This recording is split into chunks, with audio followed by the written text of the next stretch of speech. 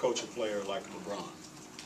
And you don't get an opportunity to be put in a situation with an organization like this, from top to bottom, and a team that has been just that close over the last few years.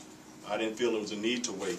I thought this was a golden opportunity. It was a great opportunity for me and my family. And again, getting to know Chris and Lance a little bit more. The more that I got a chance to talk to them and talk to Dan Gilbert, this felt like the right place for me. So I didn't feel it was really a need at that particular time to wait. I wanted to try to jump on this opportunity because, again, I really feel we have a chance to win a championship right away.